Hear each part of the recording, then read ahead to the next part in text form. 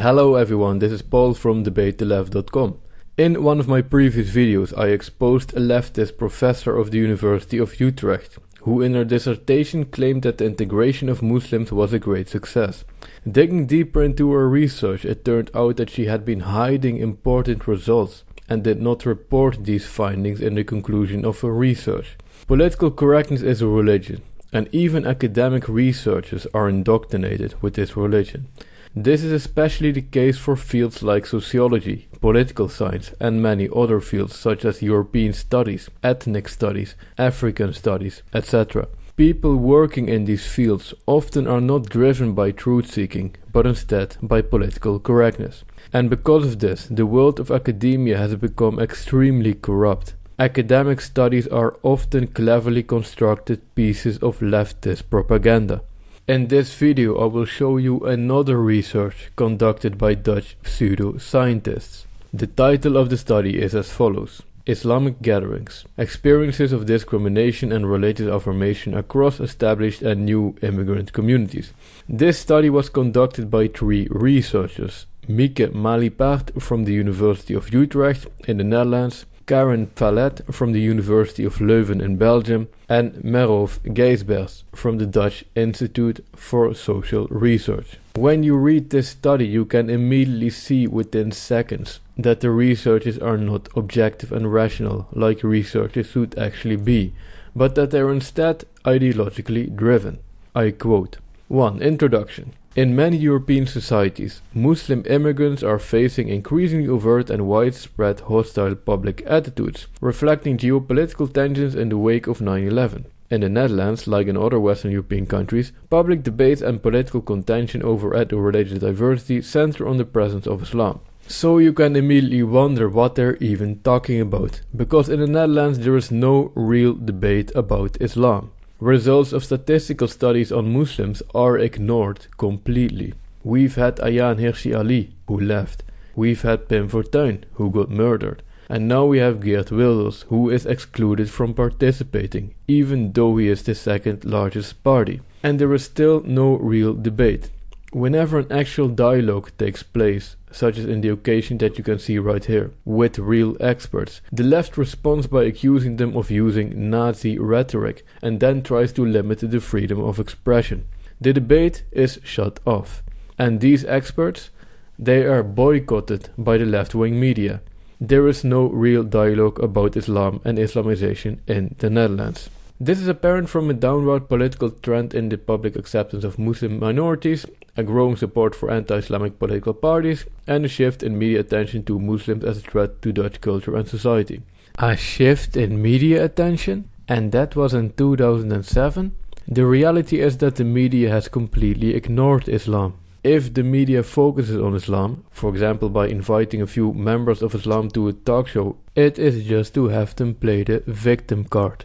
If this sentence would be true, then you would have seen talk shows where they invited this guy to talk about Islam. And they would not only have him in the show to endlessly interrupt him and compare him to Adolf Hitler, but they would actually let him speak and explain his argument. The same is the case for this guy, or this guy when he was still alive. The idea that the media has focused on Islam is simply ridiculous, especially back in 2007. If there really would have been an honest and open dialogue about Islam, in which the best argument wins, facilitated by the Dutch media, back in 2007, the mosques and Islamic schools would have already been closed down and demolished years ago. Literally, because in an open and honest discussion the truth can't be avoided, and the best arguments are destined to come out victorious. In the early 21st century, a period in which attitude towards Muslim minorities became more negative, the Netherlands has seen an increase in communal religious practice, that is mosque attendance, among Muslim minorities. So what you can see is that they assume a certain causal link.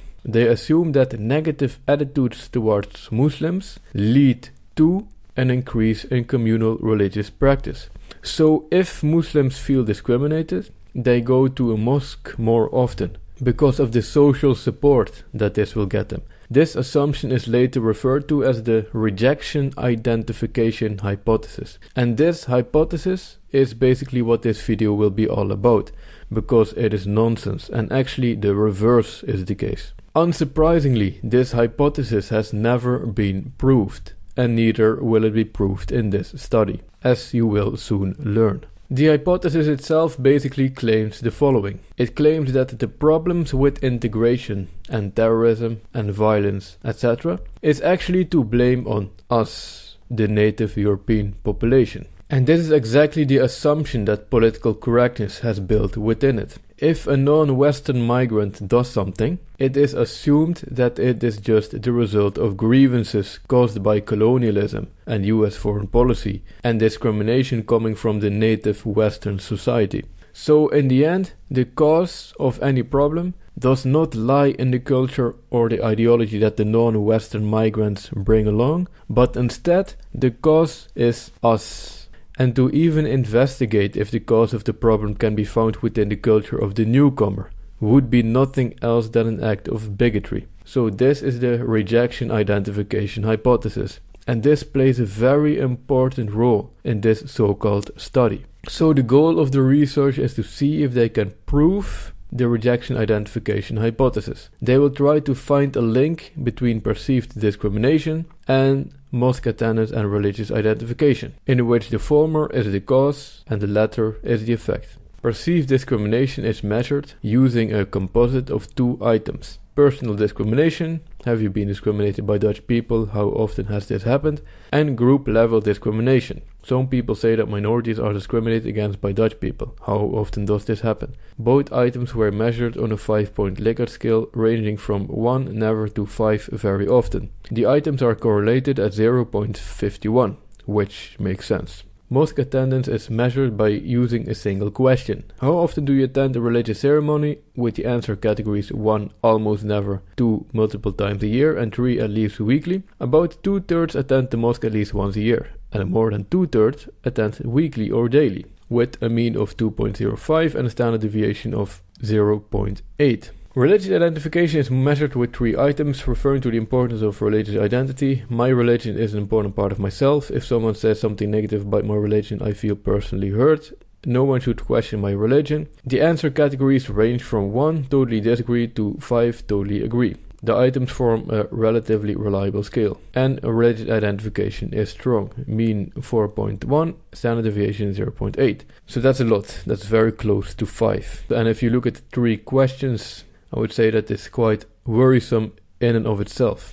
So then they do the numbers for Turkish and Moroccan Muslims and find that a large majority, 76%, perceive discrimination against minorities, and significant numbers, 40%, also report personal discrimination. Ethnic differences between Turkish and Moroccan Dutch groups in perceived discrimination are small. Perceived discrimination is shown to be positively related to mosque attendance, so Muslims who perceive more discrimination more frequently attend the mosque.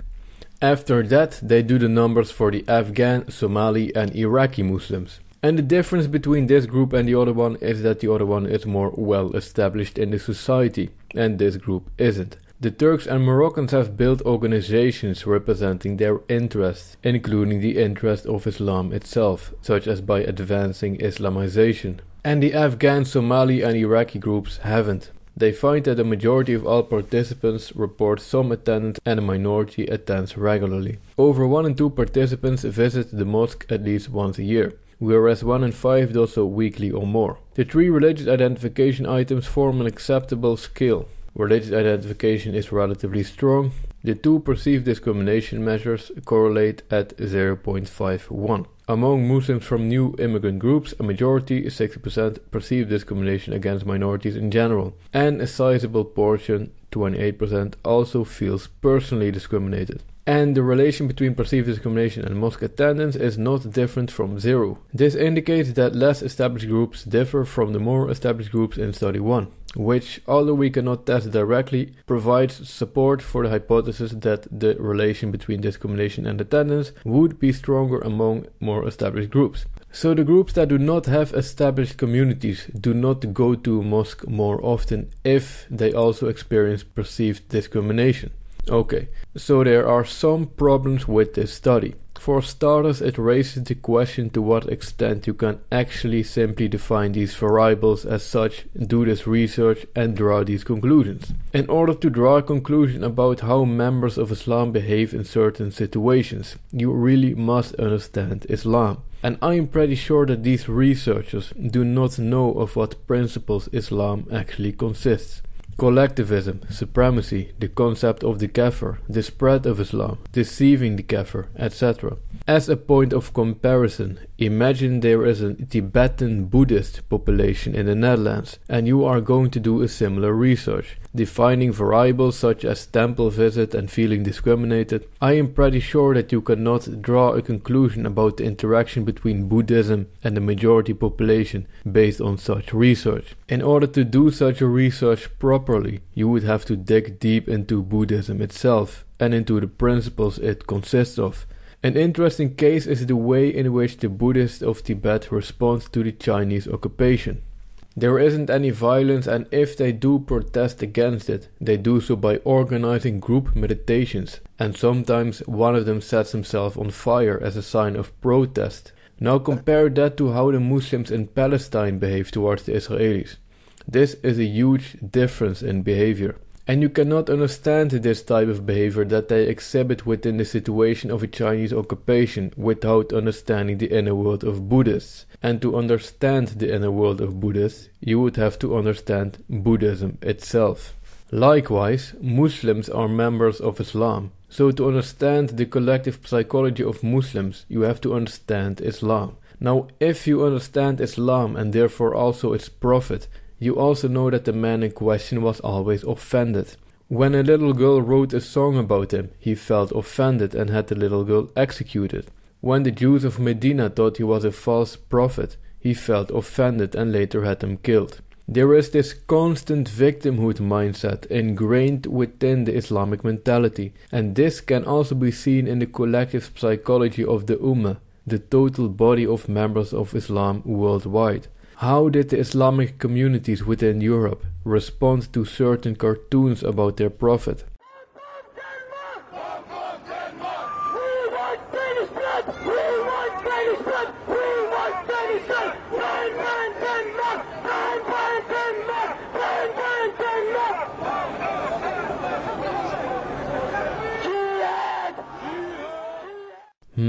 Westerners generally ask themselves, what did I do wrong? How am I guilty? This obsession with guilt is ingrained very deeply into our collective psyche, which is why these pseudo-researchers are so obsessed with wanting their rejection identification hypothesis to be true, because they really want their own society to be guilty. Muslims are the opposite. They are never guilty of anything. Instead of asking themselves, what did I do wrong? They ask, what did they do wrong? Referring to the kafir.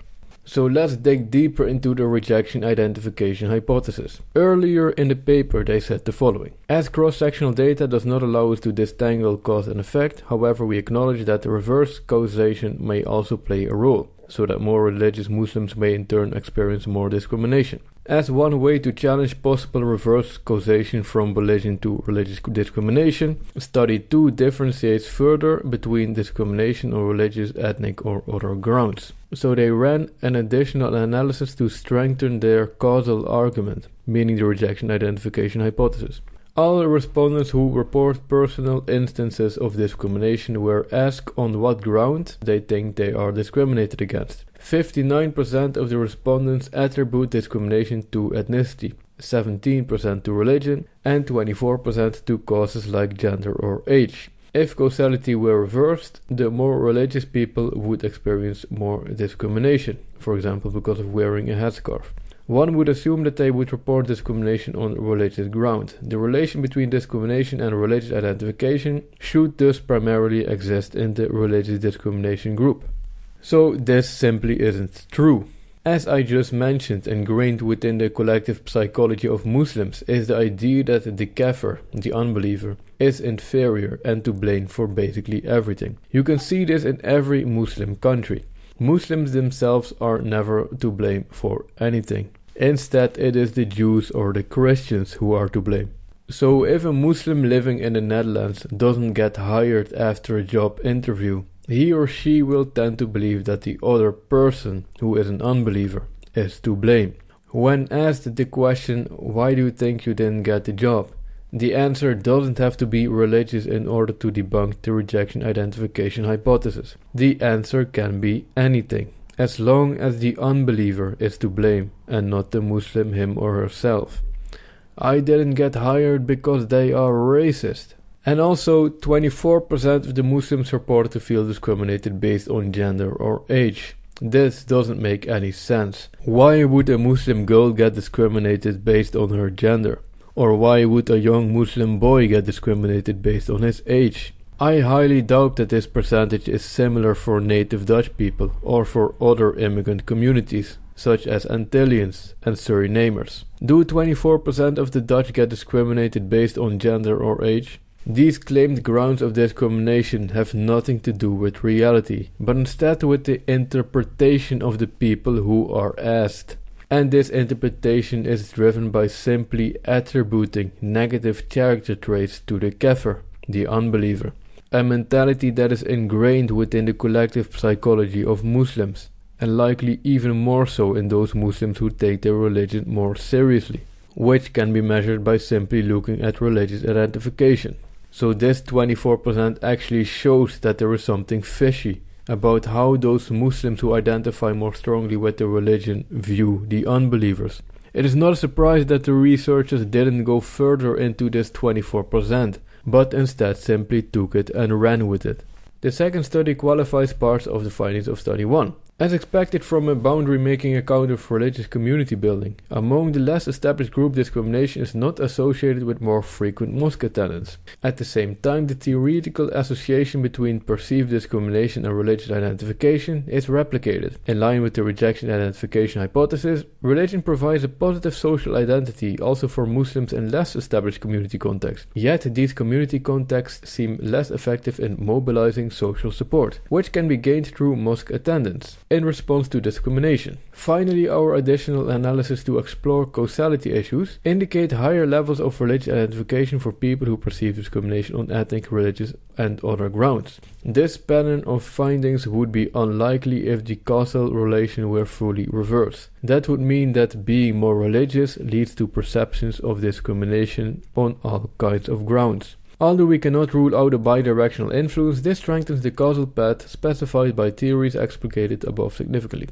So as you can see, they're engaging in a lot of mental gymnastics. So they say that they cannot rule out a bidirectional influence. But how can they still claim that the rejection identification hypothesis still stands? And if they can't rule out a bidirectional influence, they also can't rule out a reverse effect, which is actually way more likely if you actually study Islam and the Islamic mentality. Their idea is that Muslims who feel discriminated go to their own community for support, which then increases the frequency of mosque visit, because that's where they come together. But the less established Muslim communities don't go to a mosque more often, as a supposed result of their perceived discrimination, but they do identify more strongly with their religion. This in and of itself actually also puts the rejection identification hypothesis under pressure. The less established communities also go to a mosque, so why would they not go to a mosque more often as a response to perceived discrimination? Because wasn't social activity with the peer group a way of dealing with the perceived discrimination, wasn't it? Another point is that religious identification and mosque visit are higher for the established communities than for the less established communities, and they also feel more discriminated than the less established communities. Could there perhaps be a link between the degree to which the communities are established and the strength of religious identification, which then also expresses itself in the typical hysteria of continuously feeling offended and discriminated? 5. Discussion. Dutch Muslims have become the prototypical others in the eyes of the Dutch majority, as evident from widespread public hostility against the presence of Muslims in Dutch society. No, the unbelievers are the others in the eyes of the Muslim minority. This is as old as Islam itself. In light of theoretical explanations, we model the effect of discrimination on attendance and identification. But as stated before, we cannot disentangle causal effects on the basis of cross-sectional data. No, they can't. Our additional test in study 2 points to the fact that the results are not limited to religious discrimination per se, but extend to discrimination on other grounds. This points to the salience of religion for Muslims in the Netherlands and to the overlapping boundaries that Muslims are facing. Although this does not conclusively exclude the opposite causal pathway, from religious identification to perceived discrimination, it does support our argument. So as you can see, they are engaging in great degrees of mental gymnastics. They admit that they can't exclude the opposite causal effect, but they then say that it does support their argument, while it actually doesn't at all, and instead proves the opposite effect, because the perceived basis of discrimination didn't make much sense. So why don't they truly get into the details and truly establish causality? In order to truly establish causality, one would need to model these issues experimentally. And here it comes. However, this would come at the cost of not being able to study different real-life groups who face real-life exclusion. Right. They don't want to truly establish causality, but they instead prefer to focus on their political agenda of studying quote-unquote real-life exclusion. And I do not know how they smuggled in the word real life here, because they were studying perceived exclusion and not real-life exclusion. And there is a difference between perceived discrimination and actual discrimination, especially when you're studying a group of people who feel offended and discriminated all the time, and doing so while your own biases really want you to find that your own culture is guilty of discrimination and exclusion, so that you can continue your feeling of white guilt. Isn't the dynamic between the members of the religion of political correctness and the members of Islam a perfect storm? Muslims probably couldn't have imagined a more convenient receiving culture than our own Western culture based on political correctness. Perhaps Allah does work in mysterious ways. So this is the current state of social science in Western Europe. All ideology, no science. And the worst part is that these ideologues get to educate university students. They pass on their ideology to their students, who actually pay a lot of money to get education and not indoctrination. This is a problem. This is Paul from debatetheleft.com. If you're studying at a university and you suspect that your professor is driven by ideology rather than truth-seeking, feel free to contact me and send me some of his or her work. I will gladly dig into it. If you like the content, please subscribe or consider supporting my work through Patreon. Your support is appreciated. And most importantly, never stop debating the left on Islam. Take care.